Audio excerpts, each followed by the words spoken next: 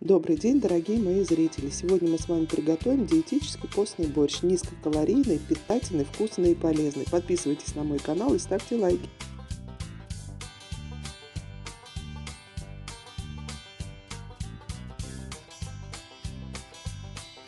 Энергетическая ценность нашего борща составляет всего лишь 29 килокалорий на 100 грамм.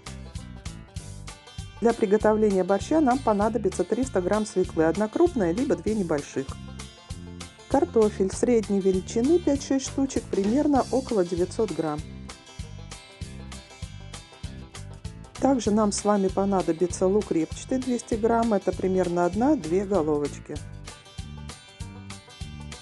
Морковь 1 штучка по весу около 100 грамм. 1 помидор средней величины 100-120 грамм. Белокочанная красавица капуста 700 грамм. Чеснок 3-5 зубчиков на ваш вкус, я беру 5. Зелень любую на ваш вкус, я беру укроп.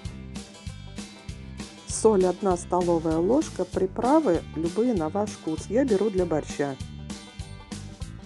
На предварительно нагретую плиту ставим кастрюлю с водой.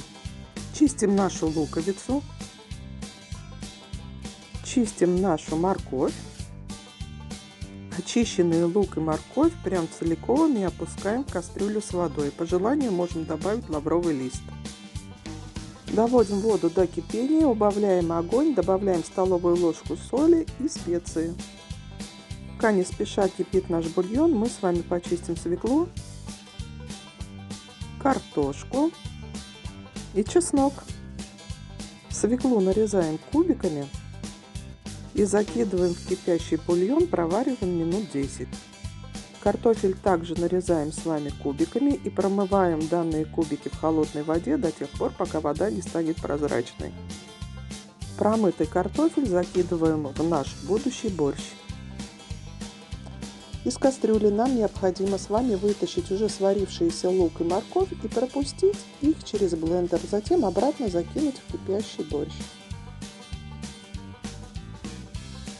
Теперь мы закидываем порезанную кубиками капусту в борщ и выдавливаем через пресс чеснок. Даем покипеть еще минут 15-20. Наш борщ готов. Низкокалорийный, вкусный, а какой ароматный. Приятного аппетита, ставьте лайки и подписывайтесь на мой канал. Жду от вас комментариев и до встречи в новой программе.